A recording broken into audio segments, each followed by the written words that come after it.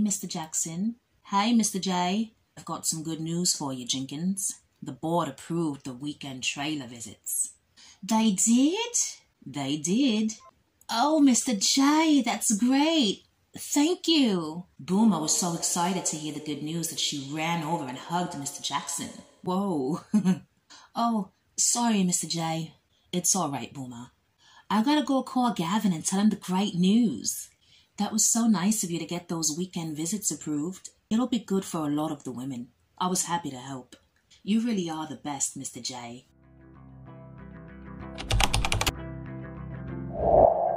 That was really nice of you, the way you helped Vera. Oh, it was nothing. No, it was something. You didn't have to clean her up, but you did. Thank you. No worries. Do you have kids, Lou? Kids? Fuck no. I never wanted to be a mum. Fair enough. Not every woman's meant to be a mother. Mothers. Who needs them anyway? Parents in general. After everything I've seen, they do more harm than good. Do you really believe that? Absolutely. I take it you didn't have the best relationship with your parents. Good guess. My mother, she had no business having kids. She never showed me or my brother any kind of love. My father was an abusive piece of shit. He used to be a cop, you know. A cop. They're supposed to protect and serve. All he ever protected were his bottles of alcohol. All he ever served was himself. Do you ever speak to them? Nah. My mother lost her mind when I was about 10 years old. I'll never forget that day. It was 3:38 in the morning when I heard the screaming and banging. My brother and I ran out to see what was happening. That's when we saw her. She was bashing her head against the wall, over and over again. There was so much blood. Travis, he started yelling at her to stop. She didn't. My father was at work. It was just the three of us there. I didn't know what to do. Travis ran to the phone and called 911. He told the operator to call my dad. By the time he got home, my mother had stopped her shit. She just collapsed on the floor, whimpering. Trev and I sat on the floor next to her, but she wouldn't stop crying. My dad yelled at us to get away from her. He picked her up and carried her out of the house and into an ambulance, and we never saw her again. Oh, Lou, I'm so sorry. She said she didn't want to be a mum. She told my dad she didn't want to be our mother anymore. Nothing was the same after that. My father turned to drinking to help ease his pain. He was a mean old drunk. One night, while I was sleeping, he came into my room. He woke me up in a way a father should never wake his daughter.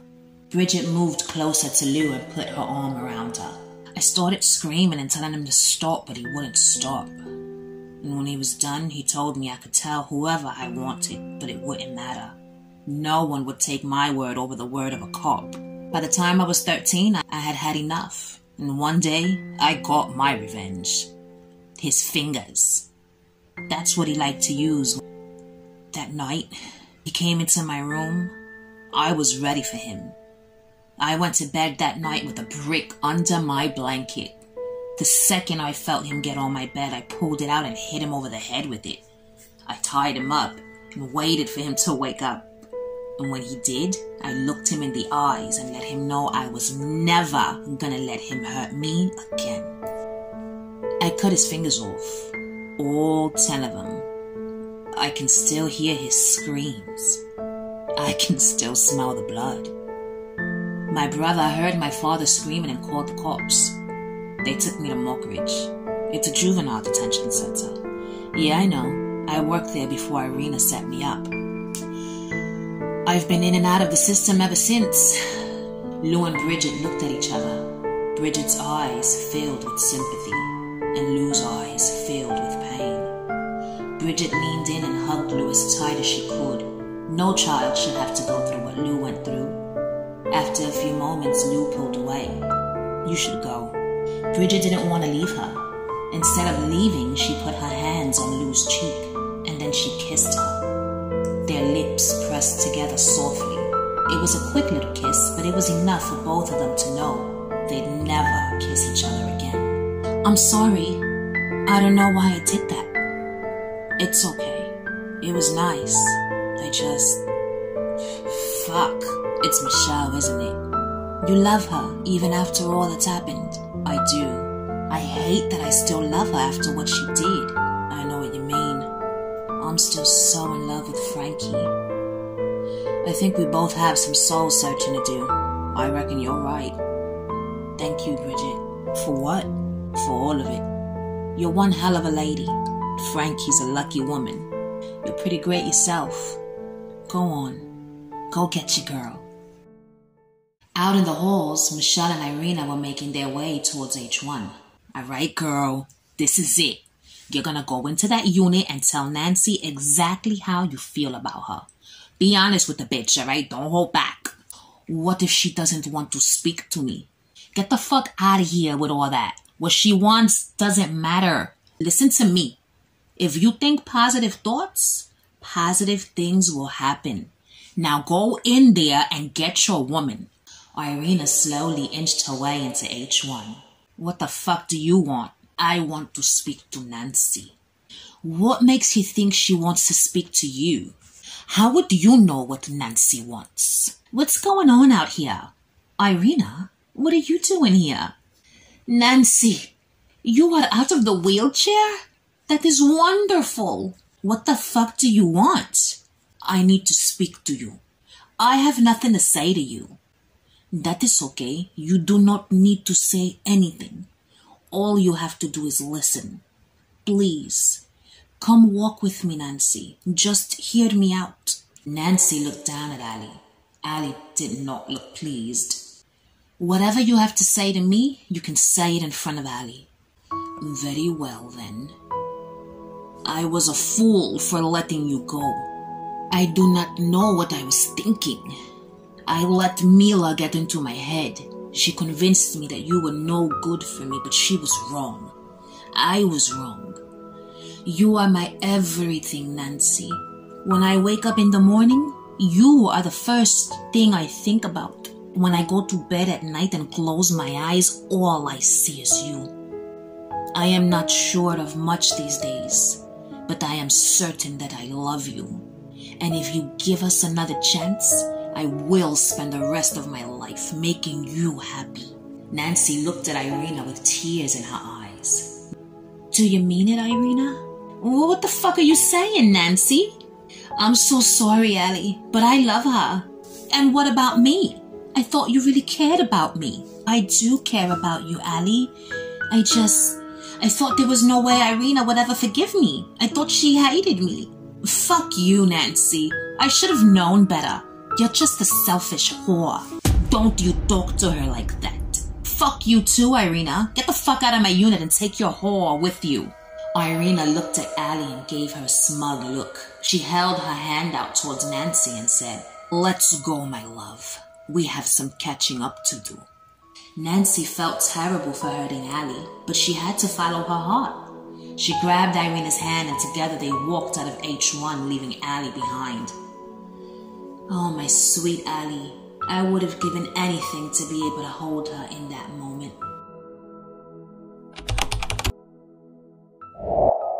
Mr. J, I just heard what happened. Is it true that the doctor freak killed was Mila's dad? Yeah, he was also Ferguson's brother. Whoa. Where's the freak now? She's down in the slot. I gotta go down there and talk to her. What for? She might know the truth about how her sister set Bridget up. That's a long shot, Frankie. And even if Ferguson knows, there's no way she's going to tell you the truth. Look, Mr. J, I have been busting my ass trying to find a paper trail, and there is none. I don't know what else to do. It's worth a shot. I guess it won't hurt to try. Good luck, Frankie. Frankie rushed down to the slot. She opened Joan's cell door. Joan sat staring at the wall, and without ever once looking towards Frankie, she said, Francesca, never thought you'd be coming to visit me. Ditto. Well, I heard what happened yesterday. Good news travels fast. How could you kill your own brother? He was no brother of mine. But to answer your question, some people deserve to die. What about Sasha or your mother? Did they deserve to die?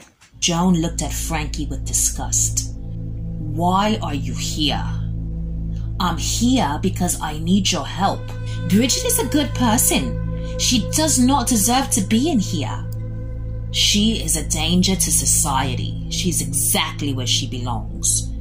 Like hell she is. Your sister set her up and you know it. I am begging you. Please, tell me what you know. Now why would I do that? Because it's the right thing to do. All you've ever done is destroy people's lives. Don't you want to do something good for once in your life? Joan's face softened as Frankie's words echoed in her head. She used to be good. She used to be kind. And then one day, she changed. She'd been hurt and she wanted everyone to hurt the same way she did. She made them all pay. Everyone who ever crossed her paid the price. Frankie continued talking, but Joan didn't hear a word she was saying. Bridget was innocent. The only reason Sasha set her up was to try to help Irina and Mila. And the whole time, Mila was keeping secret the fact that Dimitri was in her life. Suddenly, Joan's blood began to boil. Sasha hated Dimitri. Joan remembered how devastated Mila was after she killed him. It was like a light bulb went off in Joan's head. Dimitri killed their mother because he wanted to be head of the Milenkovic family, and Mila killed Sasha. She was convinced of it. It all made sense now. They wanted the family fortune and power for themselves. Joan looked up at Frankie. I'll help you. I'll tell you everything I know. Frankie took out her mobile and pressed record, and Joan did as she said she would. She told her everything. Names, dates, and more importantly, she told her where she could find the paper trail Sasha kept that would prove Bridget was innocent. Frankie walked out of the slot feeling like the weight of the world had been taken off of her shoulders. She was gonna go straight to the police and play the recording for them, but first, she had to find Bridget and tell her the good news. Mila was laying in her cell counting the swipe cards Elsie gave her. There were so many. She put 2 of them in her socks and the rest of them in her pocket. In her cell she would stay until she heard the signal. How are you feeling, Cousin? How did you feel when your mother was killed? Irina felt her skin get hot at the mention of her mother's murder. It wasn't so much what Mila said, but how she said it. When we were in medical, you cried out and said they were all dead. Your parents, grandmother, but you did not mention Maya Mama. She was your aunt, Mila. Do you not care that she is gone too? Aunt Sasha hated me and you know it. She was always comparing me to you and reminding me that I was a Dragovich, as if that made me any less of a Milenkovic. How do you think that made me feel?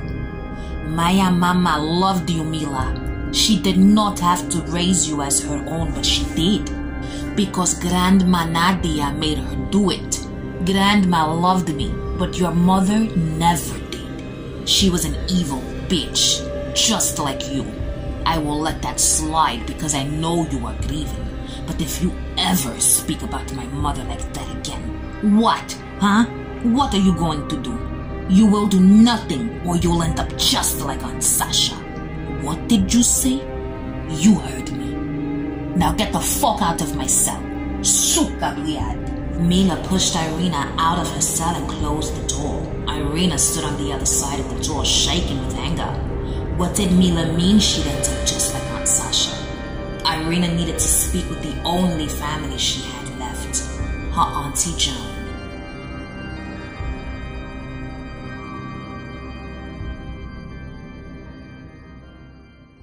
I've got Jenkins here to see you. Thanks, Miss Miles. You look happy. I am, Booms. Sit down. So what's got you all smiles? I got some great news today. Well, are you going to tell me or what? Not yet. I got to tell Bridget first, but you'll hear about it soon. That's not why I called you in here, though. Boomer, Artie and Sophie went in front of a judge and spoke on your behalf. They said they hold no ill will towards you for what you did, and that they're grateful to you for allowing Lizzie not to suffer. I filed all the paperwork and submitted it to the judge. He reviewed everything and made a decision on your final sentence. Boomer, he dropped the murder charge. What the fuck did you just say? He dropped the murder charge, and he reduced what's left of your sentence. Boomer, you're gonna be out of this place in a couple of months. Do you know what this means? Fuck, Frankie. I'm getting out of here? Yes, you are getting out of here. And you'll be able to give birth to 3 women with Gavin by your side. Come here, you big lug. Frankie gave Boomer a big hug and they both cried tears of joy. Boomer was gonna get a chance to live a happy life with her man and her baby. I gotta call Gavin and tell him the great news. Thank you so much, Frankie. I love you to bits. I love you too, Booms. Irina rushed through the halls looking for Mr. Jackson. She had to talk to Ferguson as soon as possible. Mr. Jackson! Mr. Jackson, thank God, I need your help. What's wrong, Irina? Is it Mila? No, it's me. I need to speak with Joan Ferguson. She's in the slot, Irina. You won't be able to speak with her until she gets out. When will that be? A month. No, Mr. Jackson. It is an emergency. I have to speak with Aunt Joan now. Please. It is a matter of life and death. I'm sorry, Irina. There's nothing I can do. Bliad!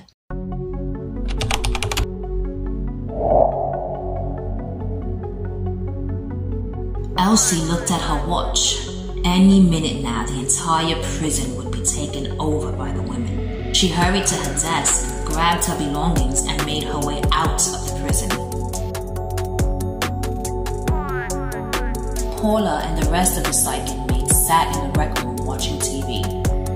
Finish those snacks, ladies. Final count is in 20 minutes. Paula got up and walked past the women towards the trash bin, tossing a swipe card to each of the women as she passed by them. When she was done, she sat back down and looked at one of the women and whispered, "Hey, sissy, you ready?" "Hell yeah, I'm ready." "You fucking slag. You ate my chips." "Fuck you. Your mother's the slag." Sissy got up and rammed Paula into the wall and they began fighting. The women went wild, cheering on the fight. The guard assigned to them came running in, and the moment he tried to break up the fight, Paula jumped on his back. She grabbed him by the hair and pushed his head to the side. Then she bit him right on the jugular. She spit out a chunk of his flesh, and then she jumped off of his back. The guard grabbed his neck and called him a bitch right before falling to the ground. Paula grabbed his walkie-talkie and made her way to the gates. She used her swipe card to get out of the rec room. The rest of the psych inmates followed her. They were met by 3 more guards. One of the guards pepper sprayed the women, but these bitches were crazy as fuck, unfazed by the burning. Sissy ran towards one of the guards and headbutted him. She grabbed his baton and hit him across the face with it. The women rushed towards the rest of the guards. One of them saw the women coming and ran away, but the rest of them weren't so lucky. The women beat the guards and stole their batons, swipe cards, and their keys. "Come on, ladies, we gotta get the fuck out of here, now!" One by one, the women ran out of the psych unit. Paula took one last look at the bloody guards and smirked. On her way out, she pressed the panic button. Over in H9, Mila heard the panic button. She knew that was the signal. She ran out of her cell as fast as she could. She was headed towards the chemicals cupboard to get the guns Elsie left for her. "Attention compound, attention compound. Everyone report back to your units immediately. This is a lockdown. I repeat, this is a lockdown." Mila saw some of the women headed back to their units and pulled out the extra swipe cards. She looked at one of the women and said, "Here, take these." The woman looked at the swipe cards. It took her a second to realize what they were. Oh shit, they're swipe cards. Mila arrived at the chemicals cupboard. She grabbed the bottles of bleach and threw them to the side. The guns were there, just like Elsa said they would be. She grabbed one of the guns and stashed it in her sock. She put the other one in her waistband and ran back out to the halls. She was headed straight to H1 to find Rita. What the fuck is going on out there? I don't know, but it can't be nothing good. The H1 girls heard women cheering in the distance. The sound was getting closer and closer. Do you hear that? Is that the women? Oh shit. What is it, Miss Bennett? It's a riot. The women are rioting. Just as Vera said that, the screaming psych inmates started running past H1. One of them stopped at their unit and said, "Oi, top dog, think fast." The inmate flung one of the swipe cards and a set of the officer's keys through the cell bars. Bridget caught them before they hit the ground. Is that what I think it is? It's a swipe card. Are those keys? Yeah. Well, what are you waiting for? Let's get the fuck out of here. No, we can't go out there. Someone could get hurt. Allie's right. We have to stay put until the situation's resolved. What? We're sitting ducks in here. You can't risk something happening to the baby, Boomer. I can take care of myself, you know. I'd never let anything happen to my baby.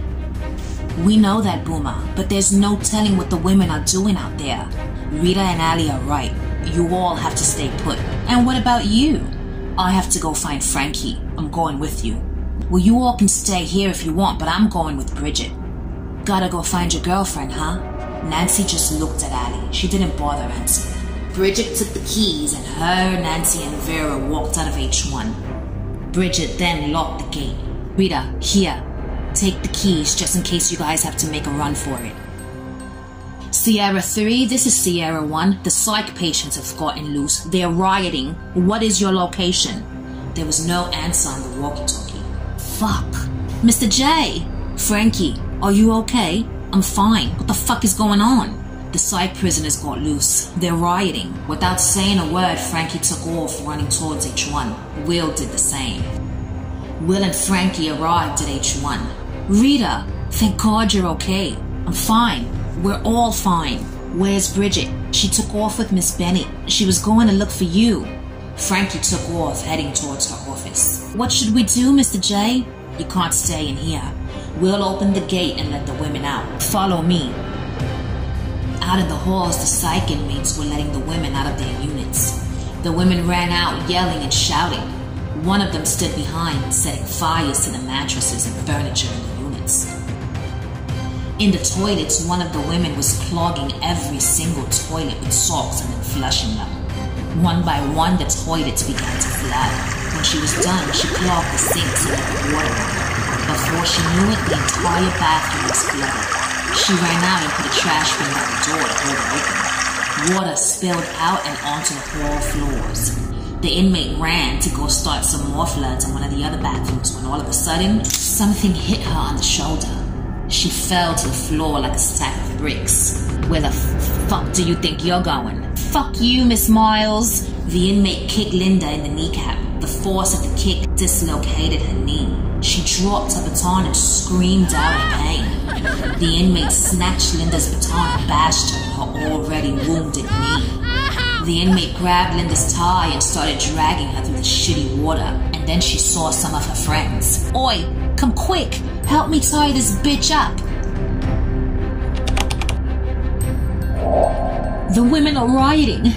You need to call in the riot police immediately. Just then, Erica's office door swung open. Erica turned to see who it was. Don't hurt me, please. I'm not gonna hurt you, Governor. I came here to help. The woman closed the door behind her. The women have gone mad. It's not safe out there. The inmate inched towards Erica with a sick look in her eye, and Erica found herself backing away from her the closer she got. What are you doing? Don't come any closer. The inmate pulled out a shiv. What the fuck? You said you came here to help me. Oh, I am gonna help you by putting you out of your fucking misery.